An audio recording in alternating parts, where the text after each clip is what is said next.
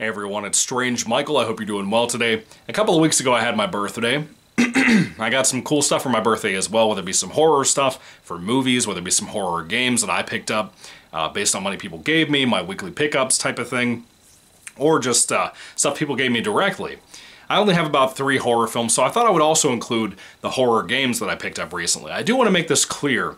I've been kind of thinking about this as well. I've been playing a lot of video games lately, but nothing really horror focused. I played some Silent Hill 2, some Resident Evil 4. I'm a big horror guy, as you guys know. But I haven't played games in a long time. I've only recently, in the last 6 months, really gotten back into gaming. And I'm catching up on a lot of stuff. I got a lot of newer stuff that I have never had, that I didn't know existed with some of these cases, but we'll talk about that in a moment.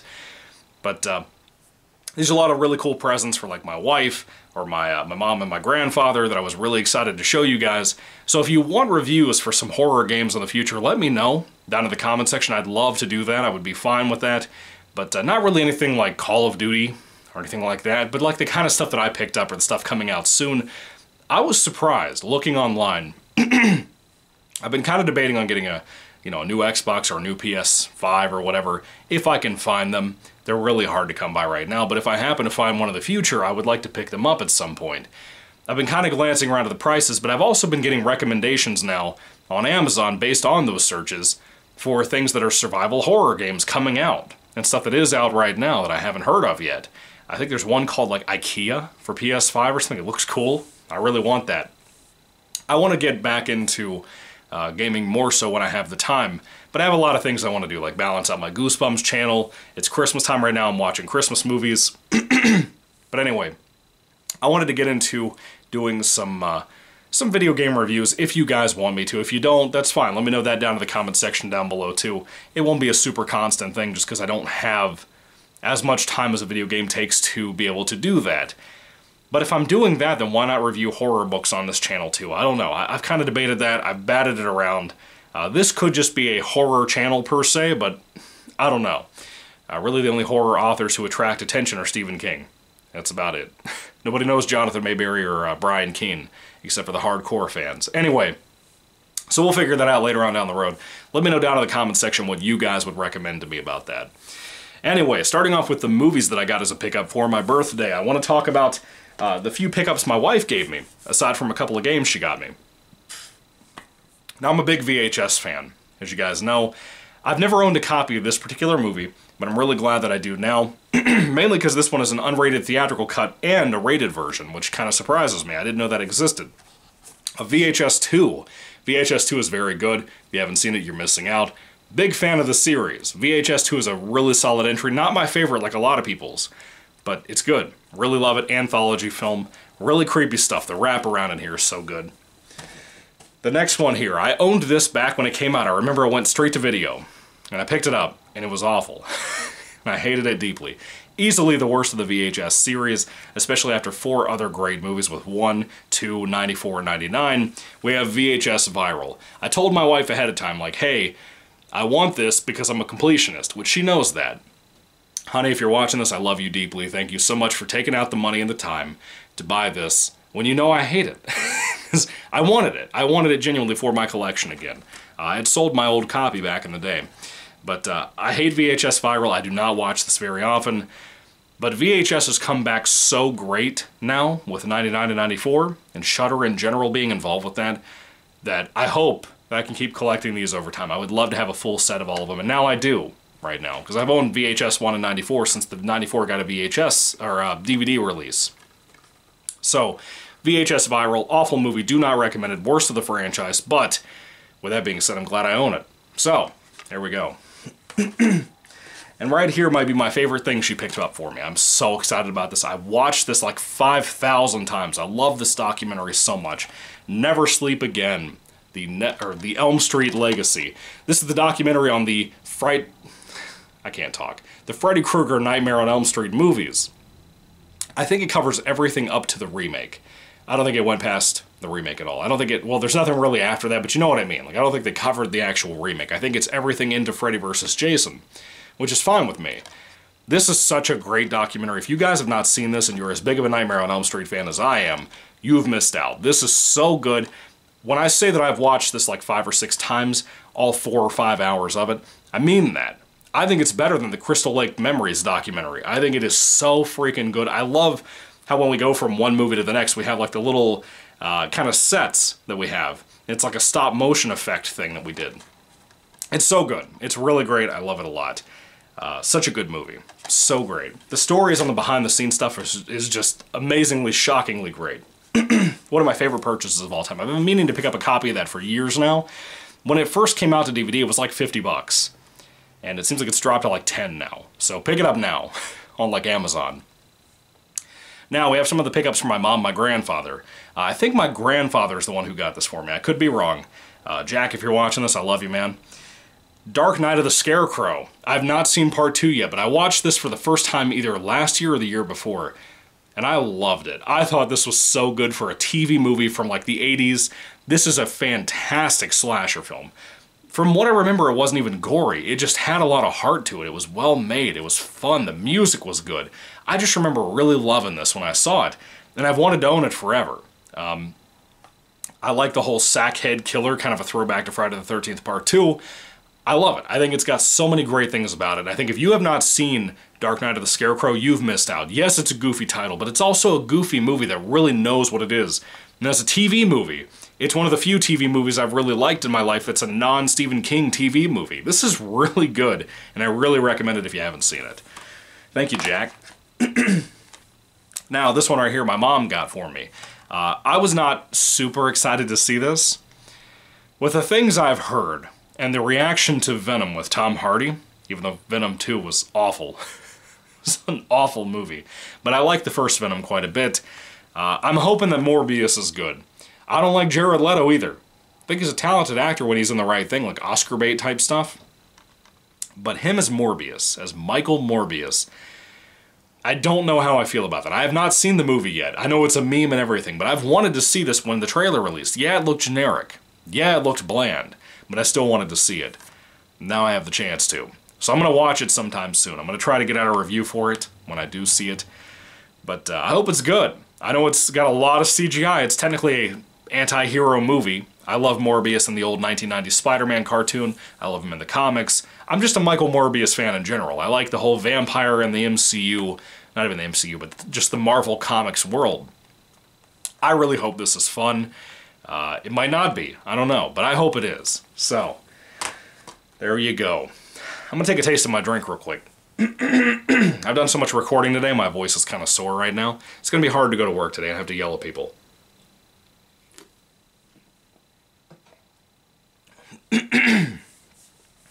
Alright, let's move into the video games now. By the way, thank you, Mom, for Morbius. I never thought I would say that. Anyway.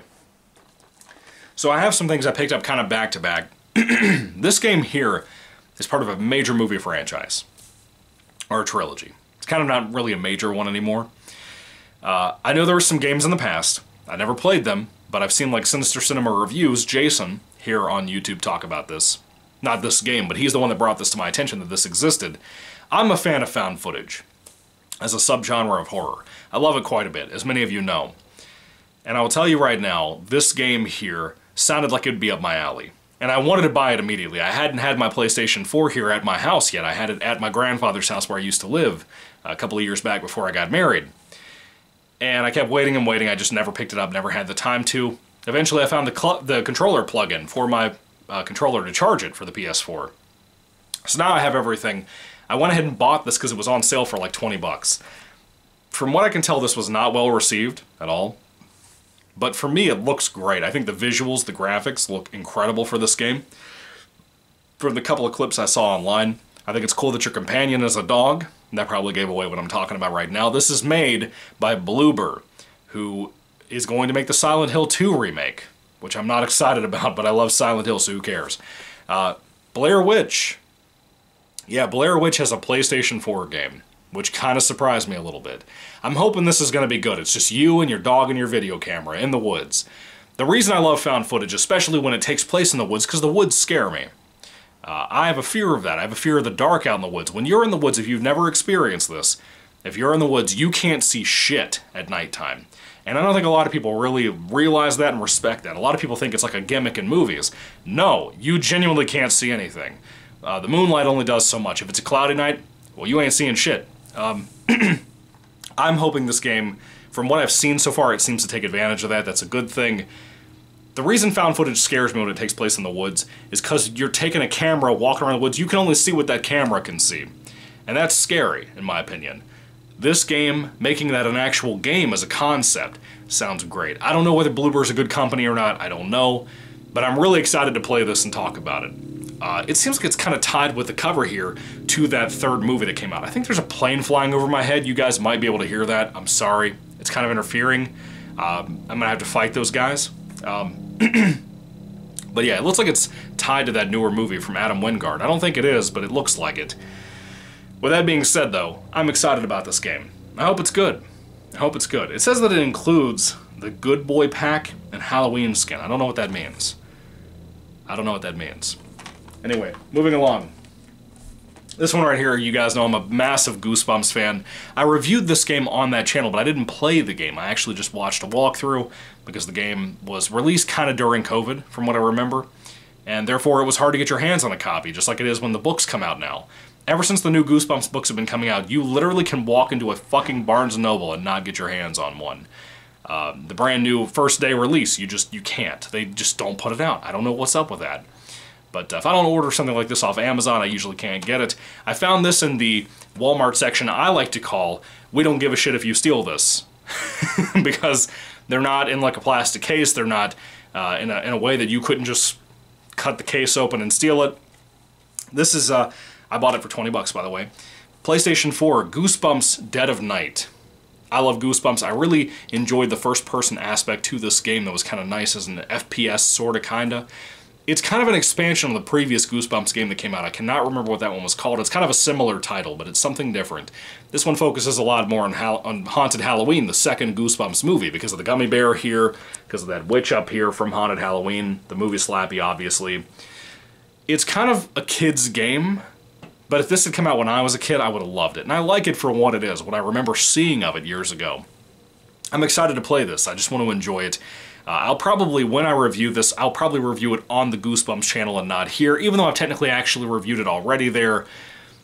First-hand experience and actually seeing a walkthrough are a little bit different. I might do a re-review there, I don't really know. I might just do a review here, I don't know. We'll figure it out later on when I get around to this, but I have a lot of other stuff in plan right now, like True Crime, Streets of LA, and Silent Hill 2, Resident Evil 4, that eventually I'll work my way to this. I'm also playing the new Saints Row remake. Whew. Good Lord. Moving along. I bought this on eBay recently, because I've never played this game. I tried to watch a walkthrough years ago. I'm not a fan of this franchise very much. I like certain games, mainly the original game, and that would be Resident Evil Code Veronica. Now there's an X back here, so I thought the original title was going to be Code Veronica X. Apparently it's not.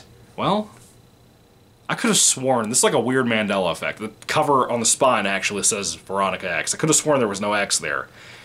Anyway, I've never played this game. It's PlayStation 2. I love my PlayStation 2. Been playing a lot of that here recently, like I said.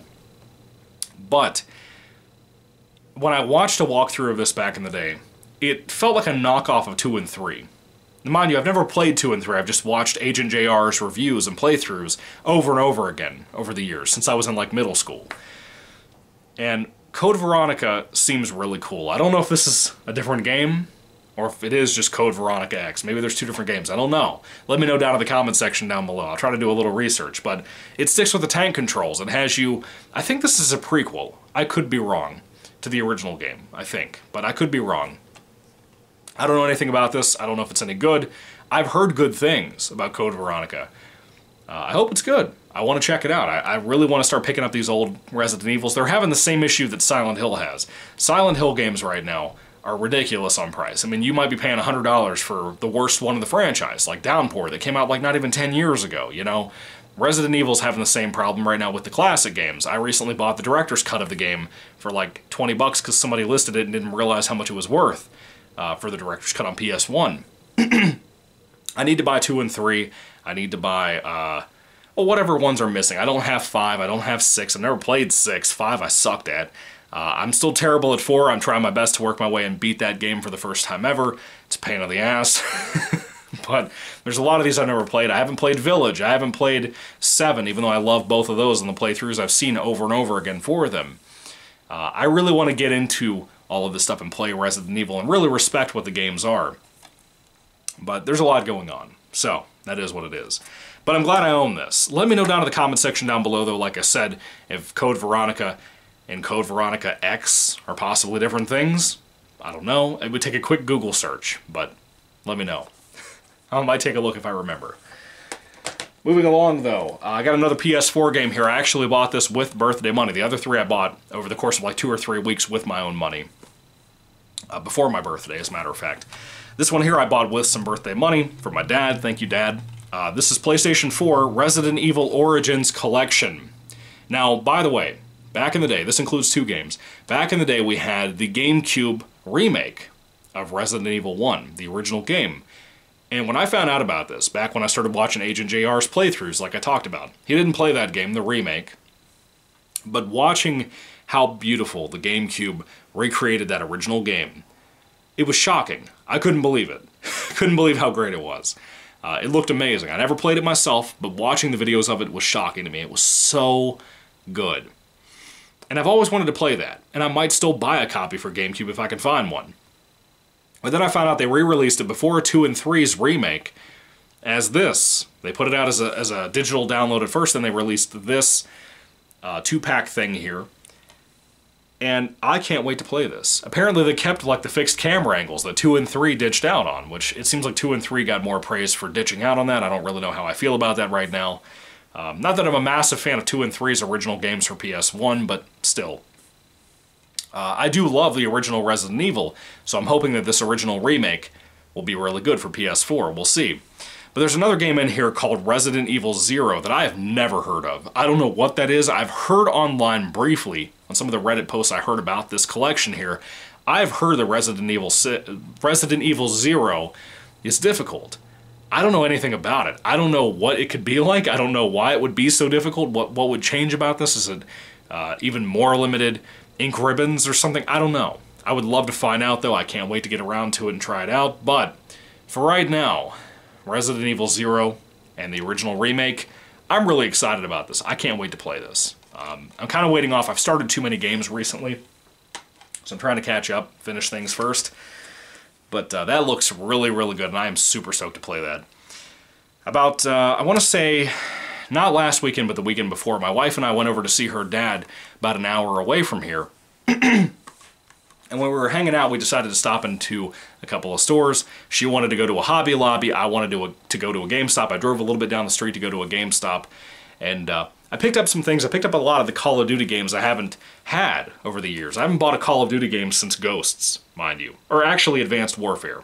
I bought Advanced Warfare as a digital download back in the day. But I haven't bought any since because I've heard they went downhill. And I fell out of gaming, like I said, for like the last 6 years or 8 years or whatever. So I started buying them again. And I picked up pretty much everything but World War II, which I could have sworn I already owned, but I don't.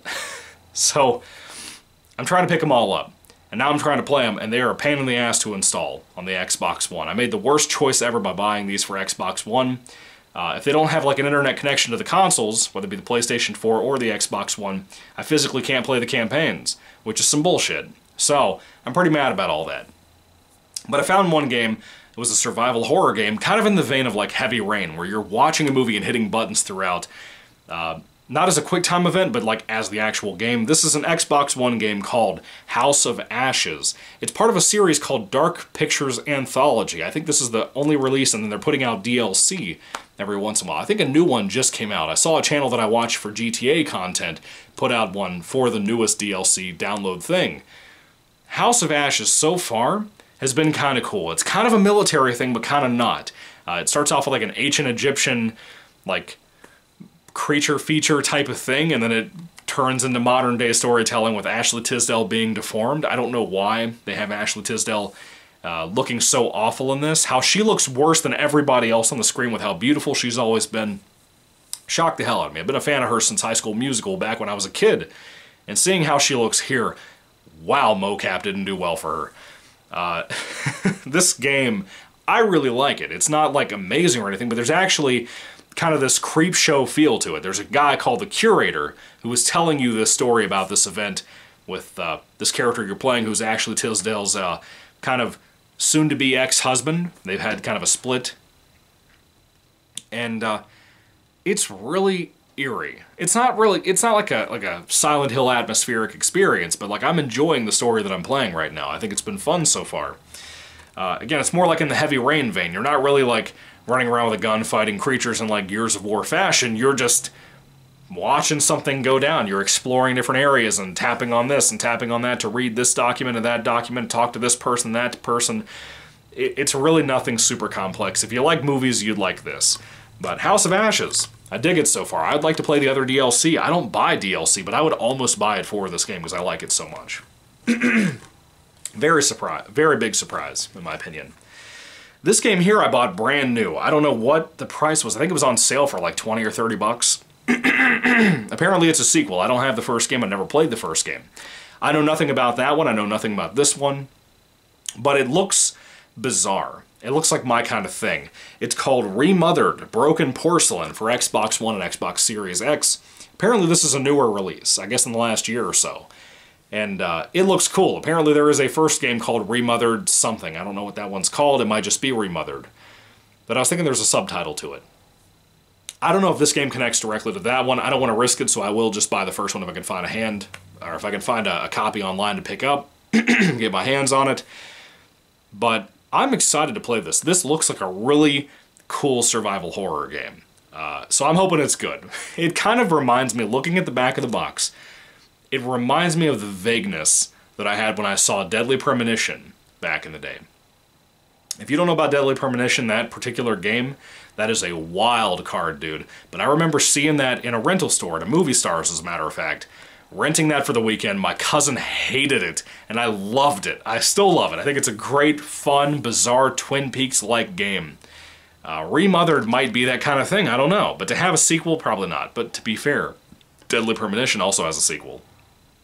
So I don't know. It says the award-winning survival horror series Remothered returns. Roam the halls of Ashman Inn and discover the truth guarded by looming threats. So I guess you're inside of a hotel or something? I don't know. It sounds kind of cool, and I like this snow globe thing here as a Christmas fanatic, but it also has a baby's face. So it's scary. I don't know. I hope it's good. I think it will be good. I have faith in it. Anyway. Have you guys played any of these games? Have you watched any of these movies I just showed you in my haul? Let me know all of that down in the comment section down below. I would love to hear what you guys have to say about all of this. Thank you guys for watching. I hope there was some cool stuff here. Let me know what you recommend and don't recommend in this video game haul. Let me know about the Code Veronica thing too, if you don't mind. I'm going to go look that up right now, as a matter of fact, before I have to start getting ready for work. Wow. This cold weather's really messing with my throat, man. Plus a lot of talking. That harmed it too. Anyway, so, thank you guys for watching. God bless you all, and goodbye.